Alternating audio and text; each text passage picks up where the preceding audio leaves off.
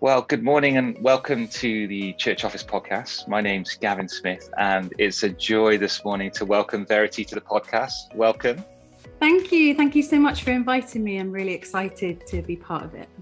It's great. It's lovely. And we're really looking forward to kind of talking to you. Verity serves as the parish administrator at St George's and St Paul's Church in Tiverton. Is that right? Have I got that correct? That's correct. Yes, in Devon. Devon. So the nice part of the world, actually, Devon, isn't it? It's lovely to be serving there. Tell us a little bit about Verity, how long you've been in post and how you kind of got started in this role as parish administrator. Sure. I've been in post for about 5 years in October, I think. And I used to work as a school administrator and a teaching assistant. And I've got quite a sort of history with admin. I've been part of St George and St Paul's for about 10 years. And so when this post came up, it was doing something I love at a place that I love and I'm really invested in. So it was a no-brainer for me to go for it. And I'm really grateful to have been chosen for the role. Yeah, it is a real privilege, isn't it, to serve our local church? So not just to come in to kind of be hired into a role that you're not part of the church, but actually to kind of be serving the church that you love. And that's wonderful. I absolutely love that. So tell me, what are some of the things that you're passionate about? So you're passionate about church administration. I am. You're married, you've got kids. Tell us a little bit about your life. I'm married to my husband, Malcolm. And we have a son called Sam, who's 17.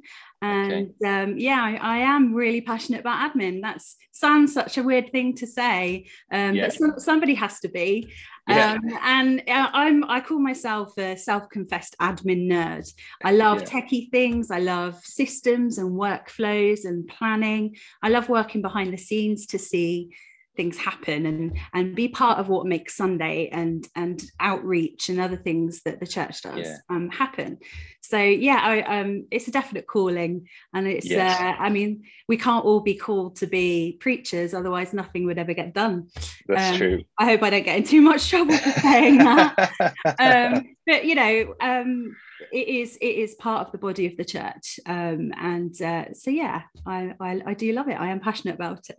Yeah, I get people who say to me, how is it possible that you love spreadsheets, that you love finance, that you love systems, and they don't get it. And so today's podcast is kind of entitled The Weird and Wonderful World of Church Administration. And it's a very diverse role, isn't it? And you get to kind of be involved in lots of different things. Tell us a bit about what you most enjoy about your role there. Wow. I mean, it is so diverse, and I love that it's different every day. So there are the regular things that you do on a daily or a weekly basis, but there is always something new and interesting almost every single day. I have conversations with my mum when I'm walking home from work often, and she's like, what weird thing have you done today? Or what wonderful thing have you done? And it's just always full of stories. I love how varied it is. In one day, I could be writing a newsletter, creating a web page. I could be helping vulnerable people who knock at the door. I could be answering the phone a million times. I could be even trying to catch birds that have come into church and figure out what to do with them. It is just so interesting, and I guess I'm the kind of person that loves to have something unexpected and exciting to do every week, every day. Yeah, it's great. Yeah, I wrote an article on the website, the Church Office website. I talked about the kind of the invisible man and woman, the kind of the people that we are behind the scenes serving in our churches. And one of the three sort of illustrations that I've used in it is kind of the plate spinner. And we can definitely relate to that, isn't it? You're rushing from one thing to keep it going, then you run back to something else. And then there's this kind of ordered one where you're the orchestra and you're the conductor that's kind of bringing people in and their gifts, and you're coordinating a beautiful sound. And then the third one I love is kind of special ops agent. They're kind of dropping in, doing something behind the scenes that nobody really sees or notices, but you get something done. And I've got a church member who really thrives on identifying the things that are different in the week from church from one Sunday to the next. And I remember we put up a new sign on the front of the building, and one week he missed it and he was absolutely gutted, but there was this joy in me that oh, yes, we managed to pull this off without anyone noticing. And still people now 6 months later go, oh, I love that new sign. It's brilliant. And you think, well, it's almost it's getting almost a year old, but there's something just wonderfully joyful about kind of working behind the scenes and making people successful, or just playing a part and enjoying kind of releasing people. And that's kind of our topic today, the weird and wonderful things. So fire off. What are some of the things that you've been asked to do that you go, oh my goodness, this is kind of crazy? Wow, there's so many different things. I'm actually in contact with quite a lot of other church administrators through UCAN, the UK Church Administrator Network, and it's wonderful to be able to swap war stories with other church administrators. and I actually asked them the question, the forum, who can tell me one weird thing and one wonderful thing that you've done recently, and the list was brilliant. I've got I'll just find it. It's wonderful. So we had people who were rescuing bats, bailing out flooded boiler rooms, the mystery of the toilet that fell off the wall, dealing with pigeons in the roof, or mice eating communion wafers. There's quite a lot of animal related things. There is. Tracking down a missing coffin. Oh no! I know. My goodness. I'm glad that wasn't something I've had to experience before. And for me, sometimes I could be looking at dusty old maps with magnifying glasses, trying to figure out parish boundaries. The other day, I was just trying to figure out how to stick an ear back on a wooden donkey. It is just so random, and I love that about it. I really do. Someone once asked me, actually, what do you even do? Do you just make cups of tea and polish the cross? And I was like, you have no idea unless you've actually done it yourself. I think it's only other church admins really know what it's like. I can relate to the kind of, we had a squirrel once that ran into the church, and we had to kind of like close off the doors and narrow this thing, and the poor squirrel just, he thought the door was open, and he ran straight into it and knocked himself out completely. And we were sort of trying to, move him outside and bring him back to life. And, you go home and you tell your wife and you say, that was today's kind of highlight, was this squirrel, saving this squirrel from sort of dying in the church building. And lots of animal stories, isn't there, with mice and various things. And bats is a bit of a scary one, I guess, if you get a bat in there, and all the legislation around it and everything else. So it's a tricky, but we do have to kind of balance all those practical things and kind of make sure that we're being legal, make sure that we're doing all the right things, making sure we're ticking the boxes, but wanting to serve people, isn't it? And that's kind of a big part of the role, isn't it? Yeah, absolutely. There were so many wonderful stories as well. So not just the weird and unusual stuff, but the stories of people helping the vulnerable, helping people who've knocked at the door, who might be looking for food or for support, and helping that person find that food and that support. And praying with people. So you might have a really hectic week, and then you just need to stop and pray with somebody because they're going through a really hard time. And for me, I've been really privileged and honoured to be able to help work behind the scenes, supporting some local asylum seekers that have been staying locally in the area. So they've recently come to us, and being able to be part of the team that's providing them with food and with clothing, with English lessons and other things that they need and support has been a real honour. And I come home feeling like I've done good work, when you just feel like this has been a good day. I've done some good work.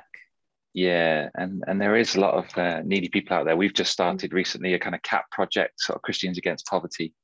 And we're interacting with a lot more people, and there's some really tough situations out there, isn't there, since COVID, and job losses and people experiencing a lot of debt, and it's lovely, isn't it, to be behind the scenes. And we may not be the kind of direct person that works with them ongoingly, but that role of connecting people into some of the services, speaking to the right minister, getting the right support at that right time. There's something lovely about that, isn't there? Connecting the public to what we're doing in the church is a privilege. It really is. I love that. Definitely. We're not on the front lines, but that's not the nature of our role. But we are helping line up the goals. We are, we are there helping things happen. And so, yeah, it's lovely to be part of that. Yeah, that's great. I remember some of the other kind of weird things. Someone said to me, similar to you, don't you just drink coffee and read the Bible and have all this kind of, organize the pastors?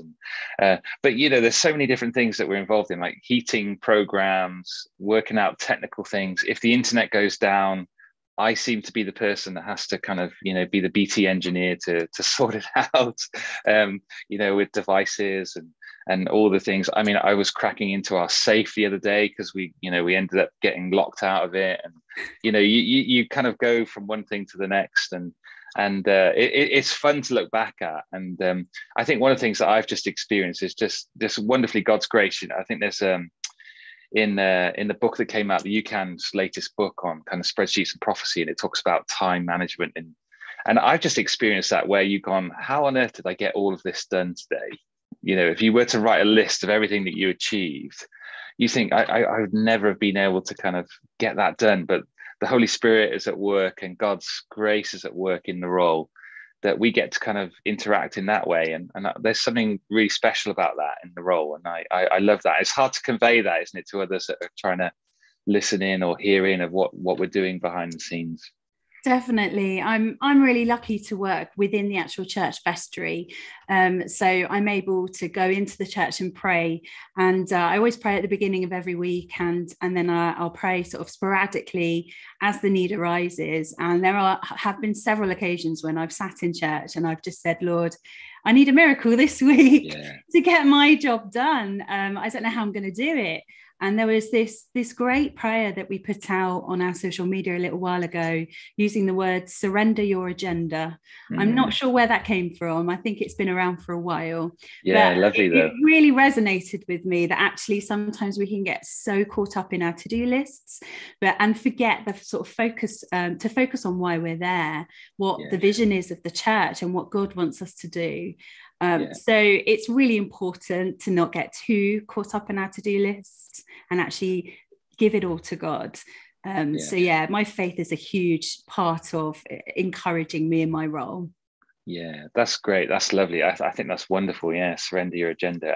And it really is like we talked at the start, it is really a calling, isn't it? It isn't just a job. It's more than a job. When you play our part, it's bringing value to ministry that goes out and the gospel that goes out, and we know people's lives are changed. I think so many times I've been involved in organizing like an alpha behind the scenes and getting the catering and doing all the aspects, and then you go on the evenings to serve, and you watch God open up people's hearts and minds to the gospel, and then you see people get baptized, and you think, this is amazing. God's like involved us in this part. We've played our part in here, but God's been doing something here. And I just find that wonderfully rewarding and joyful to go and look at it, go, yeah, we've played a part. So there's this real enthusiasm for me. I love shiny stuff, new stuff. And when there's new projects, I love getting involved in all of that. But it is reminding ourselves and connecting to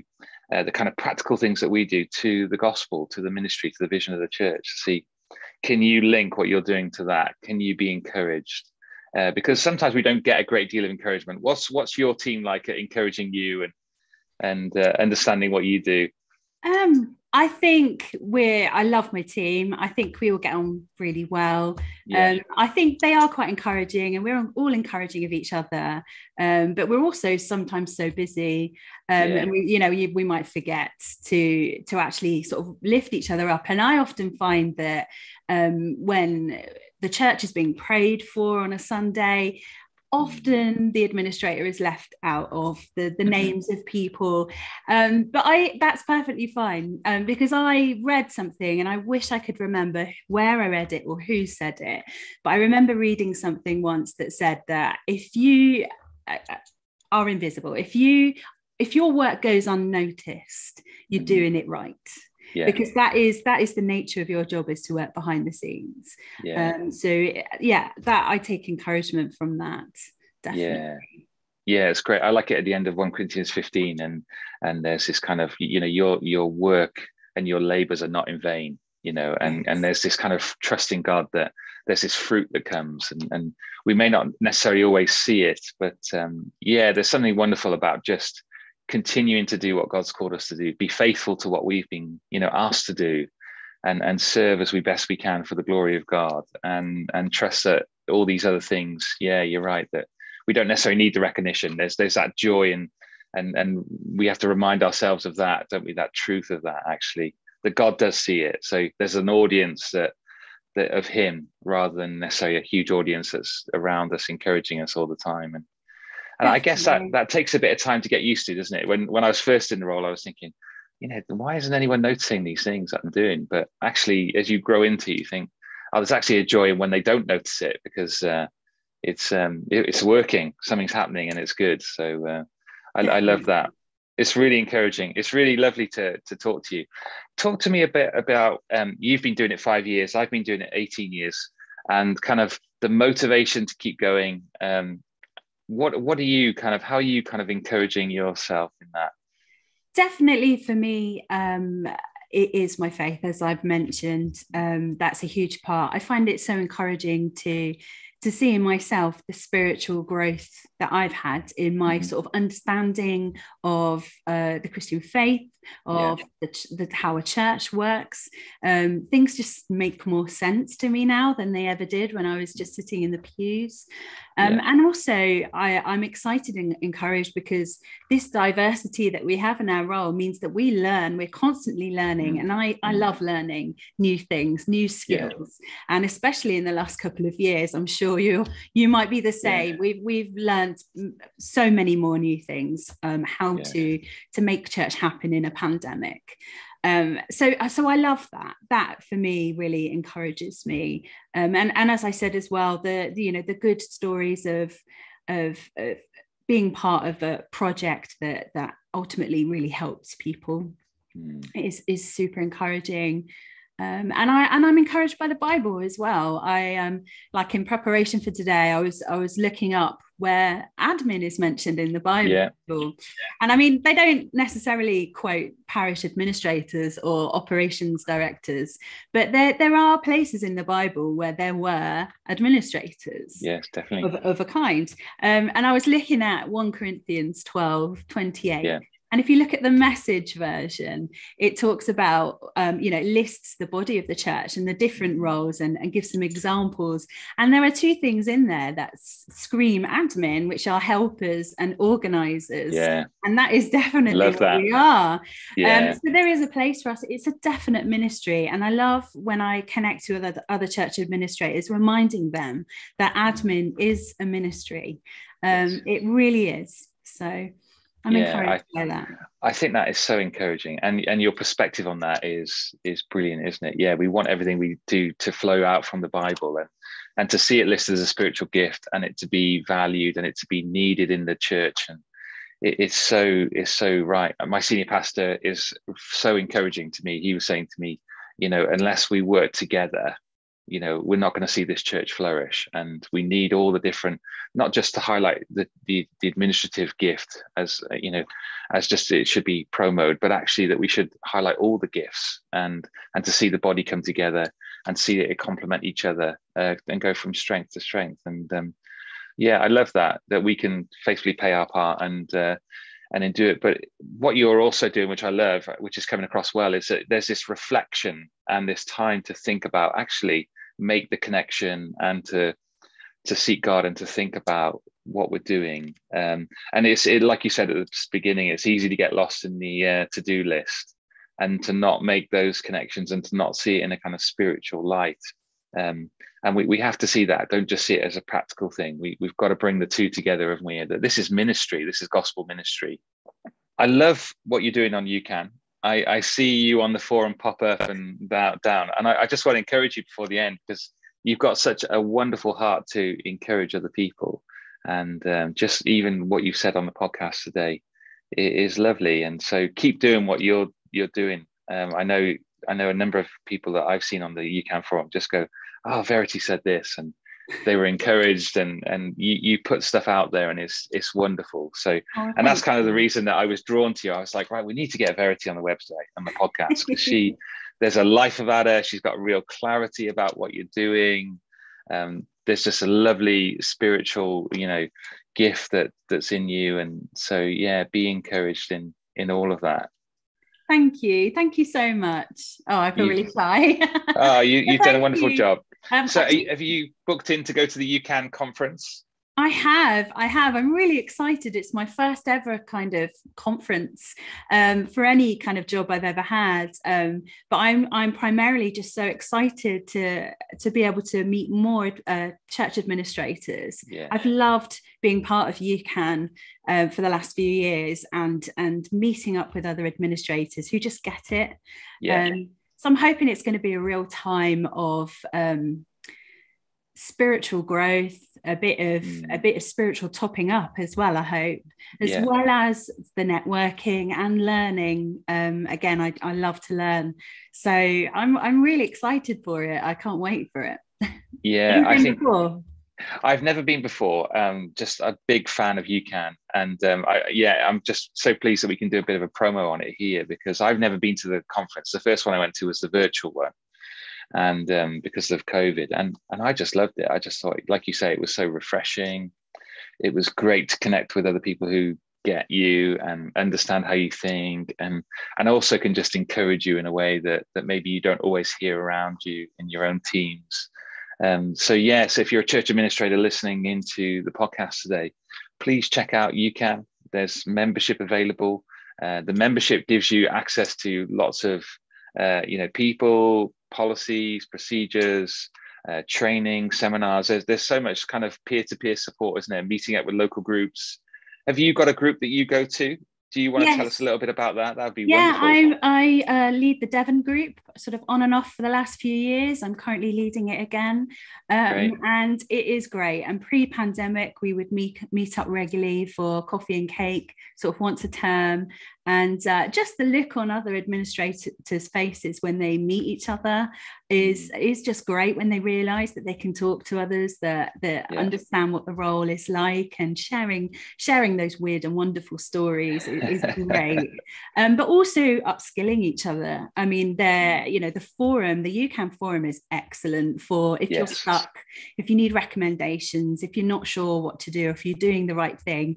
I know that a lot of administrators, including myself, come into the role starting from scratch. There is a lot to learn, so the forum is a great place to ask those questions. What do I do?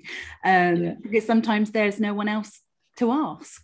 Yeah, that's right. And there's no silly questions there. I love it. People put stuff out and say, I need help on this. Can I have this? Or does anyone got any recommendations for builders? I mean, it goes to all sorts of levels, doesn't it? And I love that. And what I think it does wonderfully is it gives administrators that little bit of confidence, doesn't it, to go, because sometimes you do feel like you're on your own.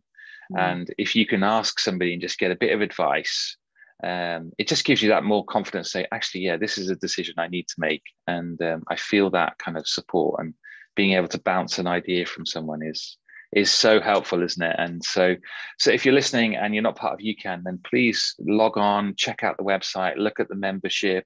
There's a conference coming up in June, towards the end of June. I know you'd be welcome to join us. I know there's a cost to it, but like you say, there's so much value that gets added to these conferences that it really is worth the £200 or £300 investment into yourself. So that is so important. Well, if you've not checked out the Church Office website, then please log on and have a look at what's available on there. There's articles, there's the podcast today will be on there.